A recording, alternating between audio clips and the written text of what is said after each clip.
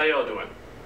In our video involving paleo art, I'd like to discuss about another book there by the artist Julius Csotoyi. You can find out all about him in this book.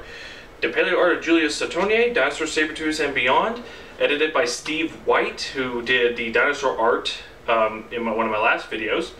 And that book came out in 2012. This came out in 2014. This is from Titan Books.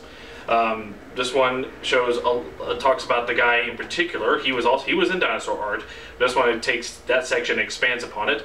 Talks about how he gained his influence into art, what techniques he used, mostly digital compositing. He could take photographs of real life, put them all together, and does a lot of the paleo art using software and integrating it in. And I will admit, while not everything is totally 100% perfect, depending on the piece of artwork he's doing, a lot of it is. It's much better than a lot of this stuff that you'll find if you go to any bookstore and look at a children's section on dinosaurs, and you look at, and a lot of them these days use these crappy CG designed dinosaurs. Really, it's just, I can't even barely look at this stuff. I would have liked it as a kid when you had no standards, but I rather prefer hand-drawn or painted forms of artwork. But this one, if they were more like him, much more, I would have had no problem being as a kid looking at all this stuff. It is very good, as you can see from the slideshows.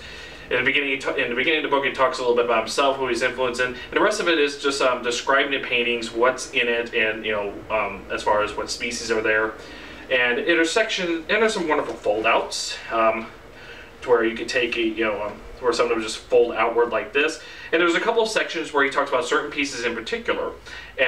Like the one, if you look at the slideshow, there's this one where you see a sauropod in a circle, and it looks like a camera, a 360 camera from the ground looking up. He describes how he does that, how he keeps the angles correct. There's a foreword by David C. Evans, and introduction by the famous Robert T. Bacher, the Dinosaur Heresies fan. I'm sure a lot of you palophiles know about him.